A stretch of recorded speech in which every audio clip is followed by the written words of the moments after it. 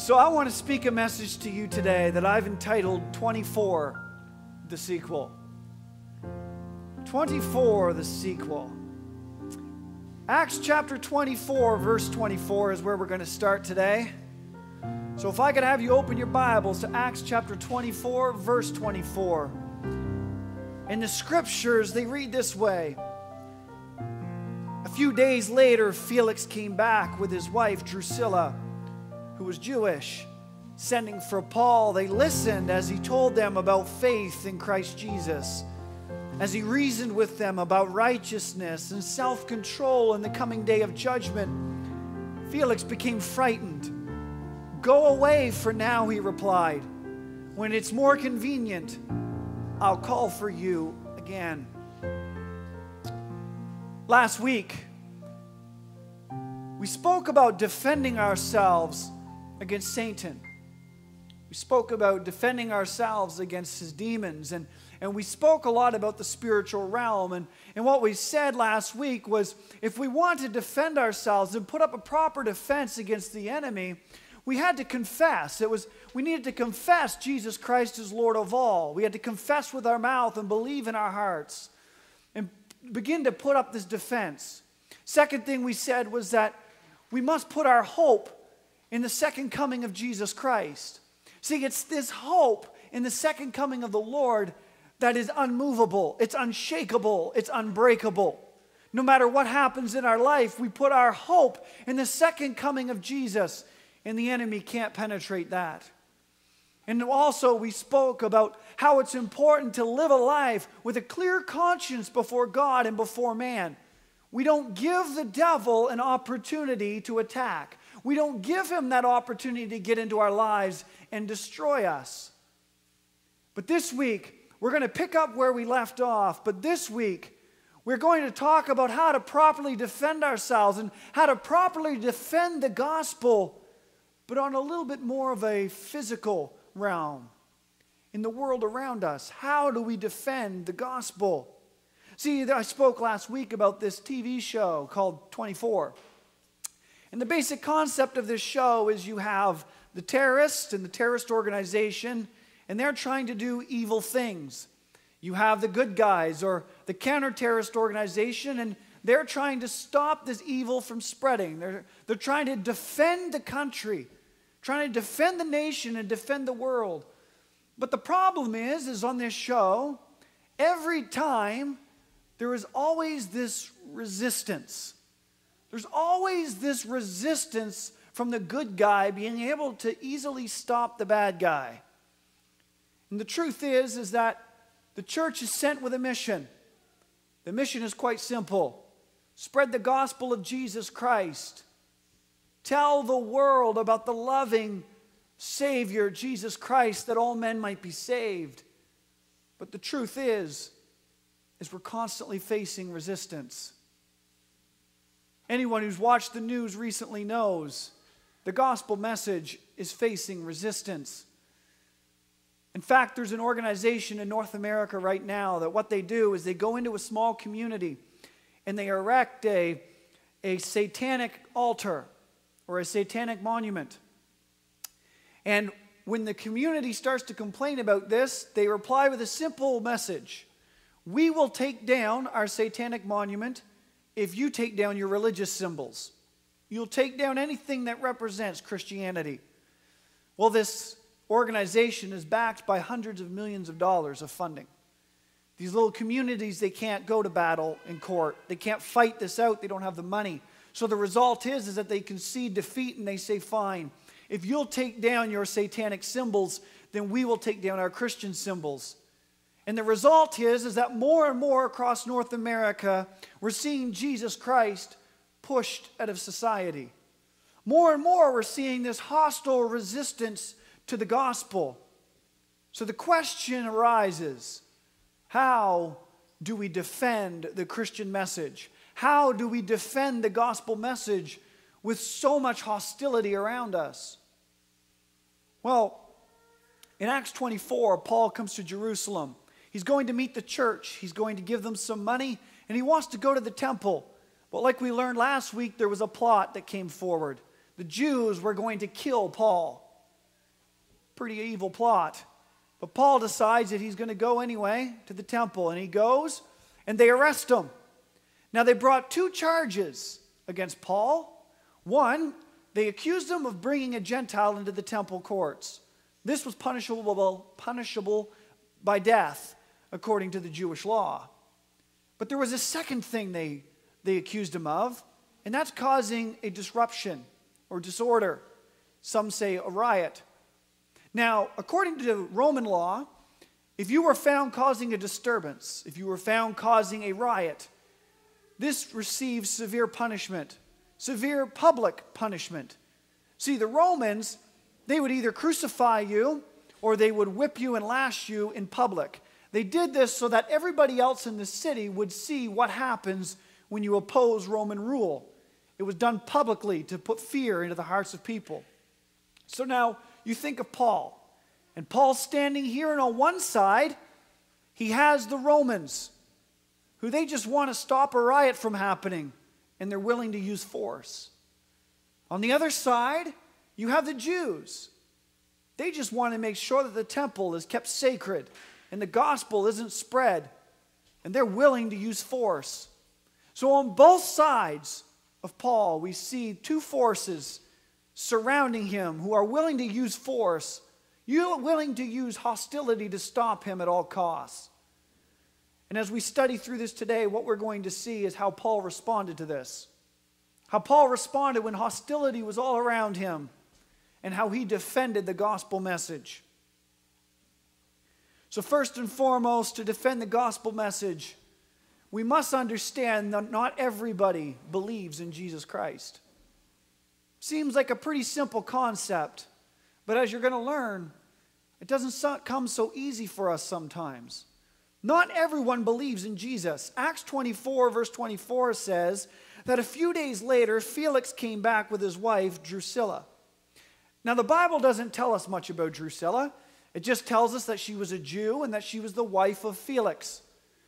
But when we look at the ancient historian Josephus and we look at some other historians, they begin to draw a bit more of a picture of who Drusilla really was. Drusilla, when she was 14 years old, was engaged to be married to a prince. That's a pretty good start to life. 14 years old, you got life all ahead of you. But as she was engaged to be married to the prince, she ran off with the king. As you can imagine, this was quite a stir.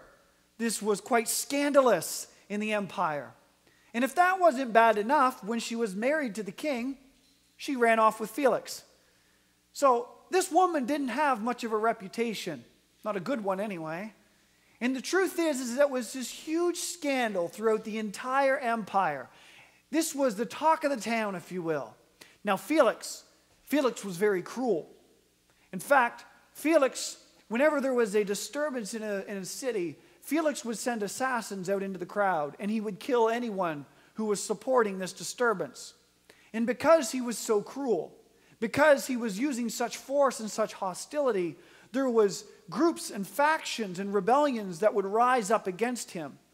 One of these rebellions we know very well was the Great Jewish Revolt, which led to the destruction of Jerusalem and the destruction of the temple. So see, he was not only cruel, but when we look to verse 26, we actually read that he was trying to get a bribe from Paul. So we see this corrupt nature of Felix. So we see that Drusilla and Felix, they were not a very good couple. Now, why is this important? It's important because we must understand that Paul was not standing in front of loving, respectable, nice people when he began to share the gospel. He was standing in front of cruel, corrupt, immoral people who wanted really nothing to do with the gospel message. It's important to understand this because not everyone we speak to is going to be receptive to the gospel. In fact, 2 Timothy 3, starting at verse 1 says, "You should know this, Timothy, that in the last days there will be very difficult times, for people will love only themselves and their money. They will be boastful and proud, scoffing at God, disobedient to their parents, and ungrateful. They will consider nothing sacred. They will be unloving and unforgiving. They will slander others and have no self-control. They will be cruel and they will hate what is good. They will betray their friends. They will be reckless. They will be puffed up with pride. They will love pleasure rather than God, and they will act religious, but they will reject the power that could make them godly. Stay away from people like that. See, there are those who will gain information about Christianity.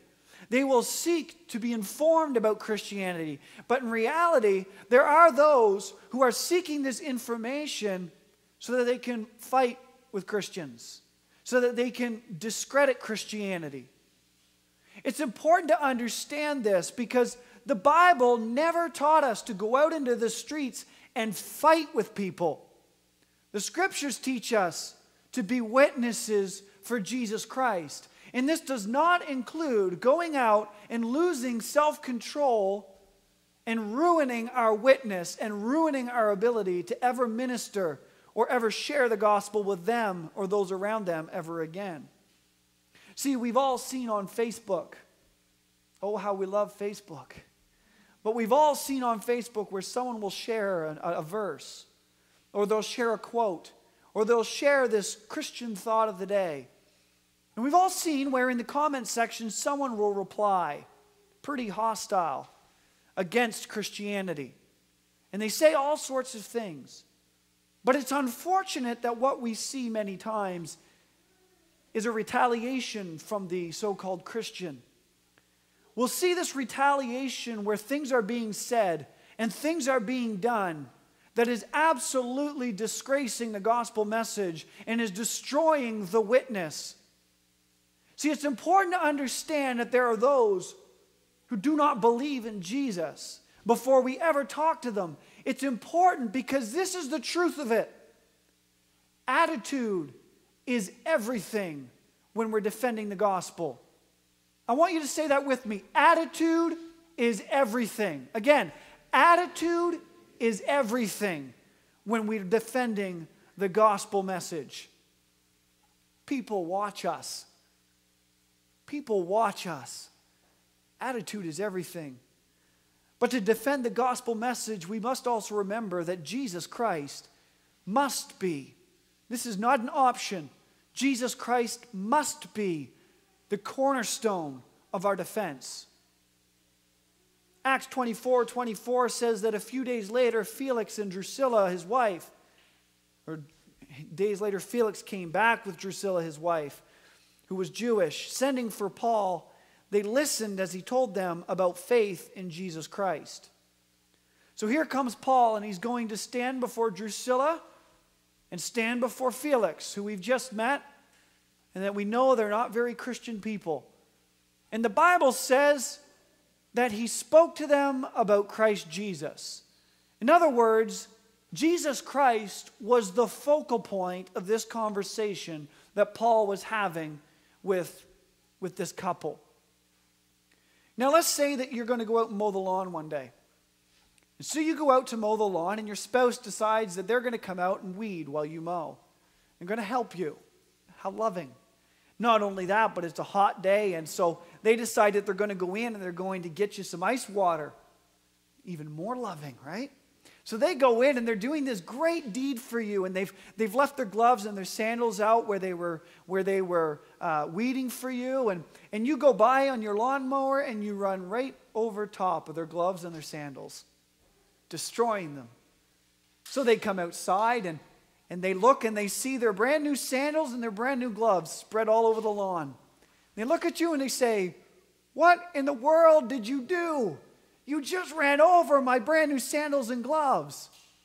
Now, tell me if this sounds familiar, because this is how many people reply. "Well, why did you leave the gloves there? It's your fault. I mean, you're always leaving stuff around. You're always leaving stuff. Besides, it's not like you never make mistakes. You burned supper last night." Right? In the mental health field, there's a word for this. It's called deflecting. What deflecting is when you maneuver to deflect the attention of the people from what's really happening. So the truth is you should have been paying attention. It's your fault. You ran over the gloves and the sandals. It's your fault. But what you've done is you've tried to take the focus and take that negative influence or that negative consequence away from you, and you've placed it on somebody else. So what you've done is you've deflected. And the truth is that when we begin to tell people about Jesus Christ, this happens quite often. See, in the mental health field, deflecting, which we all do, is a very unhealthy coping mechanism. Very unhealthy. But we see this all the time when we try to share the gospel. 2 Corinthians 5, verse 14 says, either way, Christ's love controls us.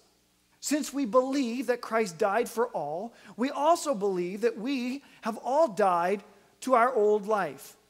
He died for everyone so that those who receive this new life will no longer live for themselves. Instead, they will live for Christ, who died and was raised for them. Paul told the Corinthian church, when you give your heart to Jesus Christ, when you give your heart and commit your life to Him, it's no longer you who lives. It's Christ in you. In other words, this isn't my life anymore. This is Jesus Christ. When you have made the commitment, it is no longer your life to live, it is Jesus Christ. This is what he's saying. Jesus Christ is the focal point of our life. If Jesus Christ is the focal point of our life, then this stands to reason that Jesus Christ is the focal point of our faith. If Jesus Christ is the focal point of our faith, then Jesus Christ most obviously must be the focal point of the gospel message. If Jesus Christ is the focal point of the gospel message, which he most certainly is, then it stands to reason he must be the focal point of our defense of the gospel. See, many times when Christians are trying to defend the faith against someone who does not believe in the gospel, the conversation will go to creation. The conversation will go to what the Bible defines as sin. It will go to the old Jewish laws. It'll go to everything else except Jesus Christ. But really what's happening here is they are deflecting. Because the fact of the matter is that when the reality that Jesus Christ existed, he was a real man, when that hits them, when the reality that Jesus Christ did indeed perform miracles, he did indeed raise from the dead, he did indeed come and is the Son of the Most High God, suddenly they're faced with a reality. Suddenly they are faced that if Jesus is real, then suddenly you're faced with the reality that you were born in sin and there is a need for a Savior. Suddenly you're faced with the reality that there is a God that created. Suddenly you are faced with the reality that there is a life of holiness that we are to live. See, you must understand a very, very important principle here. You can convince somebody that creation is real. You can convince them, but that's not going to save them. You can convince them and you can teach them about the laws of Moses. You can teach them the difference between the old and the new covenant. You can teach them all about the laws of Moses, but that's not going to save them. You can teach them and you can convince them to turn their life from sin, and they can live a life free of sin. They can live their life as best as they can, but that's not going to save them. There's one thing that can save them. There is one thing that the Bible says will save our soul, and that is putting our faith in Jesus Christ and Jesus Christ alone. See, there's an important thing to understand here. It is never about winning an argument. It's about winning a soul.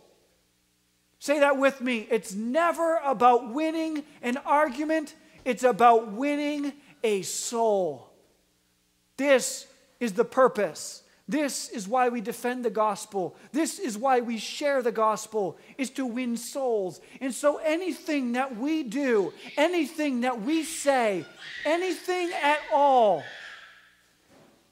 anything that hinders the winning of a soul is not right. Simply not right. See, when defending the gospel message, we've got to remember that not everyone believes in Jesus Christ. We must not become offended with people when they don't believe what we believe. We can't do it. We can't do it. It's not about winning the argument, it's about winning the soul. If there's nothing else you take home from that today, remember those words. Remember those words. But there's still one more important thing about defending the gospel, and it's that we must warn people. We must warn people. In Acts 24, verse 25, it says, as he reasoned with them about righteousness and self-control in the coming day of judgment, Felix became frightened. Go away for now, he replied. When it's more convenient, I'll call for you again. So we spoke earlier about the kind of life that Felix and Drusilla had been living. They weren't exactly the model Christian couple by any means. So here comes Paul. We know that there's this scandal throughout the empire, and here comes Paul to talk to them about Jesus. Now, it's human nature when you go to talk to somebody and there's something that's glaringly obvious, that there's this huge elephant in the room, it tends to be human nature to avoid it. If you go and talk to a woman and she has this big pimple on her face that she's tried to cover up with makeup, you don't look at her and go, my land, it's hideous. It's huge. It's grotesque. Right? You don't draw attention to it. You kind of draw away from that conversation when you know it's going to cause a bit of upheaval, let's say. But Paul, he shows up knowing that there's this scandal, knowing that they live this cruel, adulterous life, and Paul talks to them about self-control. He talks to them about righteousness, and he talks to them about the judgment to come. Paul pointed out the elephant in the room. Paul pointed out the elephant in the room. Now, I'll be the first person to admit that there are a lot of Christians who find it really, really easy to point out sin. They find it really easy to point out sin in everybody's life. They find it really easy to point out all the sin in the community. They find it really easy to point out all the sin in the country. And it's just become so natural to them. But you want to know something? How people look at those people? When we begin to point out all the sin in people's lives, they look at us as self-righteous hypocrites. That's hard to hear, but that's what the world sees us. When we stand and that's all we do is point out everyone's sin, point it out and point it out, they see us as self-righteous hypocrites. But see, Paul stands in front of Drusilla and Felix, and he pointed out their sin. He pointed out the need for righteousness, the need for self-control. But Paul did something very important. He pointed out the why. He pointed out why that was important. Why they needed to move from the sin. Why they needed self-righteousness. Righteousness. Why they needed self-control. Revelation 20, verse 11. Starts off and it says, and I saw a great white throne and the one sitting on it. The earth and the sky fled from his presence, but they found no place to hide. I saw the dead, both great and small, standing before God's throne. And the books were opened, including the book of life. And the dead were judged according to what they had done, as recorded in the books. The sea gave up the dead, and the death and grave gave up their dead, and all were judged according to their deeds. Then death and the grave were thrown into the lake of fire. This lake of fire is the second death. Hear this. And anyone whose name was not recorded in the book of life was thrown into the lake of fire. See, the why answering the why question. That takes the conversation from being self-righteous hypocrites to pleading for their soul.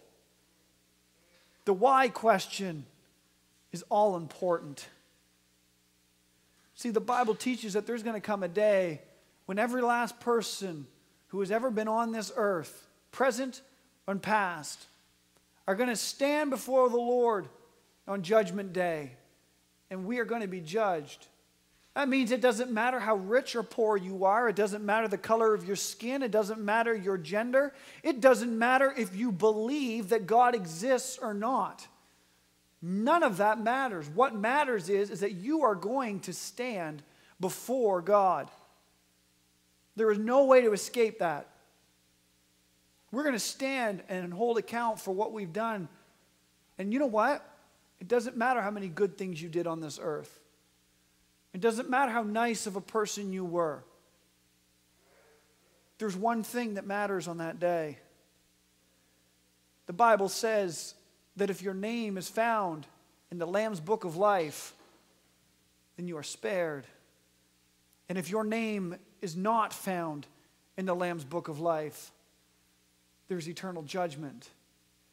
And the Bible clearly states there is only one way to have your name found in that book, and that's by putting your faith in Jesus Christ and Jesus Christ alone.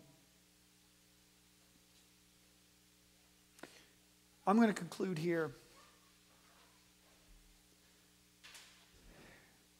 The Bible tells us clearly that this is truth, that your name has got to be written in that book of life. And this is why it is so important to explain to people this, because when we stick to just telling people about their sin, when it's fine for us just to simply tell people that the way they're living is sick and immoral, and all we're doing is causing more of a gap, more of a chasm. They're looking at us more and more as self-righteous hypocrites. But when we turn that into a loving plea for their soul, when we explain to them, man, there is a judgment that's coming. And if you're found not to be in that book, hear me when I say that it's over at that point. The knowledge that you have, it's not going to matter at that point. You may believe that Jesus existed, and you may be thinking, I'll wait. I'll wait until a better time. I'll wait till life calms down. I'll wait until maybe these feelings go away. Maybe I'll wait until the temptation's gone. It might be too late. It might be too late. Because the day that book is opened and your name is not found in that book, all of the crying in the world, all of the begging in the world, it won't matter. Church, we're fighting for the souls of mankind. We're fighting for their souls. When we as Christians are called to defend the gospel message, when we're called to share that message, we must remember that not everyone we talk to is saved, and not everyone's going to believe it. We must not become offended when they lash out. We must not become offended when they degrade us. We must not become defended because our attitude is everything when we're sharing the gospel. But as well, we've got to keep Jesus Christ at the focus. He must be the center of the message, because it is not about winning an argument with them. It's about winning their soul. You can win the argument and lose the soul. And I'm telling you right now, it's not worth it. You haven't pleased the Lord, I'll tell you that. But as well, we must warn them. out of a heart of compassion and out of a heart of love, we must warn them.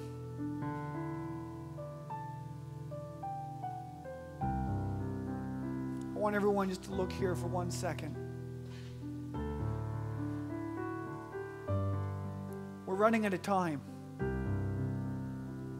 If you believe in the Bible, which I believe every last one of us do that are here today, if you believe in the Bible and you believe in prophecy, we're out of time. We are out of time. So this is going to sound blunt and forward, but if you love your family, do what it takes. If you think it's going to be offensive to tell them that they've got to turn away from what they're doing and they've got to serve the living God because time is running out, then so be it. But it is worth having them angry at you for getting that gospel message to them and having their souls saved. If you've got friends who you love, you truly love them, don't wait any longer. Now's the time. We're out of time. We've got to share the message with them. We've got to share the gospel. Time is up. Jesus is returning. If I could have everyone stand. If I could have every head bowed and every eye closed.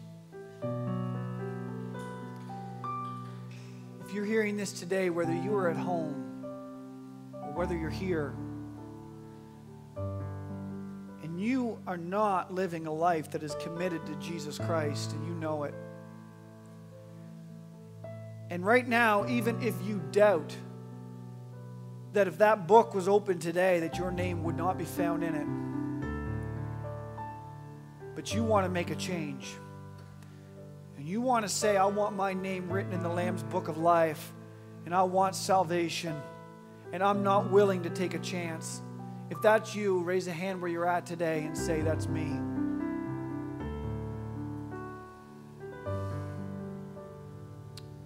Jesus, I've shared today your word. Jesus, I've shared what you've placed on my heart, and Lord, it's up to you now. Scripture says that Paul watered, Apollos planted, and it's you who gave the increase. So Jesus, I've planted, I've done a little bit of watering. Oh, but Lord, it's up to you to give the increase. So Jesus, I pray that you would give the increase. I pray, Lord, that your kingdom would be furthered today from this message. I pray, Lord, as it goes out on the internet, that Jesus, that you would use this message and you would lead people to a loving relationship with you. Show them salvation, oh God. God, we pray for the salvation of souls, both here and abroad. Lord, give us courage.